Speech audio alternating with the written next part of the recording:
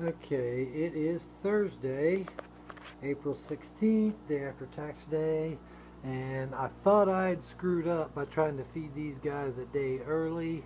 I did try to feed them a day too early, but it wasn't as big of a screw up as I thought. And you can see some of them swimming around,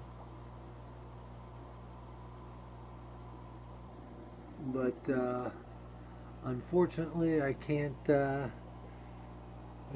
much of a water change. I can keep adding some water because they're so small yet that I can't even see, exactly where they are as I'm doing the water change.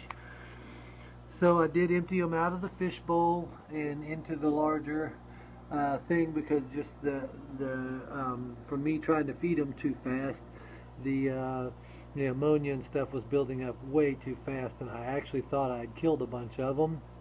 But we'll go up here up top because you can see better from the top how many there actually are.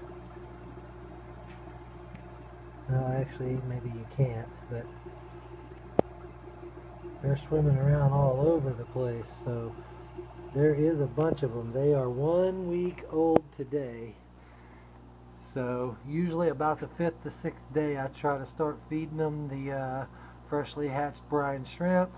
Like I said, I was a little bit early on it. They probably should have started trying to eat today or tomorrow, but I'm telling you, there's a whole bunch of them. Just everywhere you look, they're swimming around. So I'm going to try to keep feeding these guys I have some frozen baby brine shrimp that I use as a backup, and also have some going in my hatcheries. So we'll keep trying to feed these guys, and if I have to, I'll just keep adding water. But I want to get these guys big enough to where I can shoo them to one side and do some water changes to get some of the debris off the bottom. But until then, I don't want to risk sucking up a whole bunch of the babies. But they're a week old today, and they are doing quite nicely.